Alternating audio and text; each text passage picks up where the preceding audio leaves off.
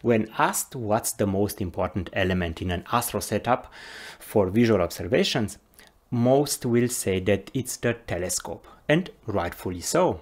But in my opinion, the eyepiece is equally important, since I believe it doesn't matter how clean the light coming from the telescope is if the last element in the optical chain contaminates it with all sorts of aberrations. This is why in today's video we are going to take a deeper look at two of the most regarded eyepieces on the market, the Tele Vue Delos and the Baader Morpheus, both in their longest focal length configuration, 17.3 and 17.5mm respectively. So grab a cup of coffee, because this is going to be a good one.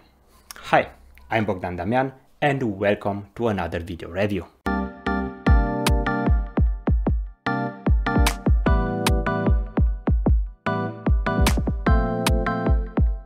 One of the most recognizable brands, and for many the synonym with endgame gear, is the US-based company Tele Vue. It was founded by Al Nagler in the late 70s and has since been producing some of the best astronomy equipment for hobby astronomers. With its debut in 2011, the Delos series is a relatively young eyepiece to hit the market, but in spite of this, it managed to gain popularity at a very fast pace. The series consists of 8 eyepieces with focal length ranging from 3.5 to 17.3mm, while offering a constant apparent field of view of 72 degrees and 20mm of eye relief. Similarly, Baader Planetarium, founded by Klaus Baader in 1966, also made a name for themselves by making quality their top priority. Their flagship eyepiece series is the Morpheus, and it can be purchased in 6 different configurations with focal lengths ranging from 4.5 to 17.5mm.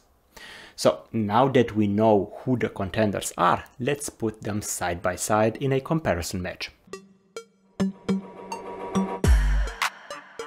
Let's start with Tele Vue's Delos eyepiece. It arrived in typically Tele Vue fashion in this unassuming and simple black box. Inside we find the eyepiece featuring an unmistakably Tele Vue design. At the top we find a very large top lens surrounded by a simple rubber eye guard.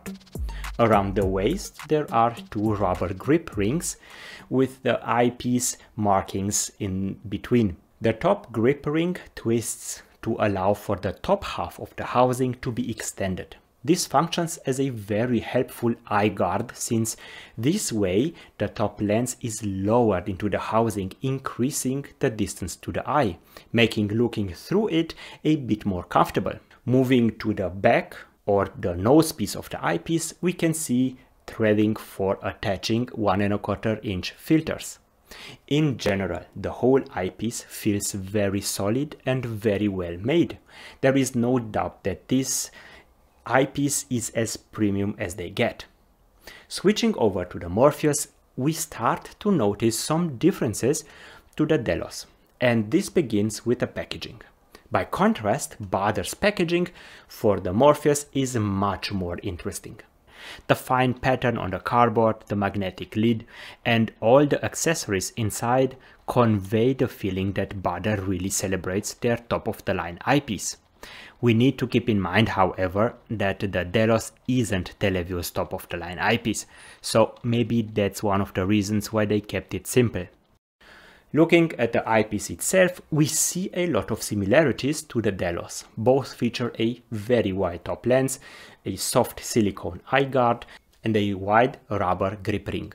Both are also similar in size and form factor, with the Morpheus being about 25% lighter than the Delos. The eye guard on the Morpheus is fixed, but they do include an M43 extension ring in the box and a flappy rubber eye guard that makes a big difference in terms of viewing comfort. More on this topic later in the video. The bottom part of the Morpheus is where another difference to the Delos can be found. Here the Morpheus features the possibility for connecting it directly to a 2-inch focuser adapter. This won't give you better views or anything, but it will save up about 21mm of precious back focus.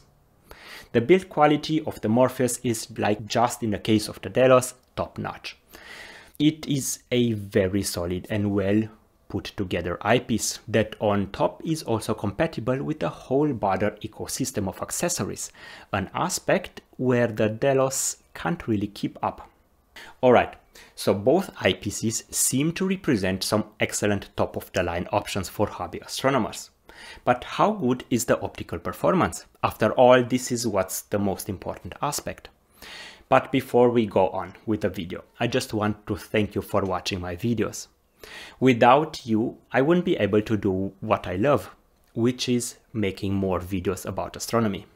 By liking and subscribing, you tell YouTube that these videos are interesting, and this in turn helps the videos reach more astronomers. So thank you. Alright, now let's see how good these two eyepieces really are. I've tested both of them in combination with a 4-inch f7 ED refractor and an 10-inch f4.7 Dobsonian telescope on nights with good seeing conditions from my backyard under Bottle 4 skies. So right from the get-go, both eyepieces struck me as being very similar in terms of optical quality. As you can see in these daytime shots, sharpness and brightness levels are more or less identical between the two. In the first shot, the Delos seems to be a tiny bit sharper across the entire field of view, but this changes in the second one. And this leads me to believe that atmospheric anomalies might be the cause for this variation. To the naked eye and during nighttime observations, both eyepieces are similarly sharp. In the second shot, you can also see that the views are almost without any optical aberrations. The colors are natural too. Here the Delos and the Morpheus are able to behave like any eyepiece should do, really, being completely neutral and transparent without having an impact on the quality of the image delivered by the telescope. The same can be said about contrast as well. But here the Delos manages to inch out ahead of the Morpheus by the tiniest amount. This is best visible at night, when observing the Great Orion Nebula or M42, for example. I was able to see a bit more detail in the structures in the inner regions of the nebula when I had the Delos on. On the other side, when it comes to immersiveness, the Morpheus comes out ahead. With its noticeably wider apparent field of view, it gives me just a little bit more space to take in the whole beauty of larger DSOs like the Pleiades, for example, at once, without needing to pan around. This is what the difference of 4 degrees of apparent field of view looks like. Here it's also important to mention that the field of view of both eyepieces is not only sharp right up to the edge, but also very flat. There is no fishbowl effect present whatsoever when panning around. When pointing the telescope at the crescent moon, I wasn't able to notice any difference between the two, with both revealing amazing views with lots of fine details. In order to maximize the viewing experience with both eyepieces, I extended the eye guard of the Delos to about 80% and added the extension ring plus flappy eye guard to the Morpheus. This way I was able to almost eliminate any kidney beaning while greatly improving the viewing comfort. So both of these eyepieces are capable of delivering an almost flawless image quality while allowing for a very comfortable viewing experience.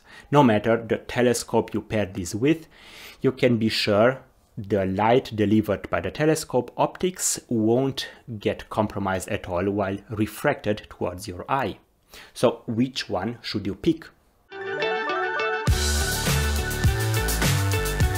Well, seeing how similar both eyepieces are, you can't go wrong with either one of them. But there is one important aspect I haven't mentioned yet, and that's the price. You see, depending on where you live, the prices of these two eyepieces will vary dramatically. For instance, in the US, you can get the Delos for around $380 while the same eyepiece costs almost 600 euros here in Europe. The price of the Morpheus varies just as much, but with this eyepiece it's exactly the opposite. It will cost you around $500 in the US and around 275 to 280 euros here in Europe. So my recommendation is not whether you should get either one of them, but rather to get the one which is more affordable in your region. Performance-wise, both are capable of delivering excellent views without any compromises, worthy of any Astro setup. So if your budget allows it, then definitely take these two eyepieces into consideration. Anyway, that's been it. I hope you all enjoyed it. Let me know what you think about the Delos and the Morpheus eyepieces and about premium eyepieces in general. I'm very much looking forward to reading your opinions in the comments below. Thanks for watching and catch you guys in the next one.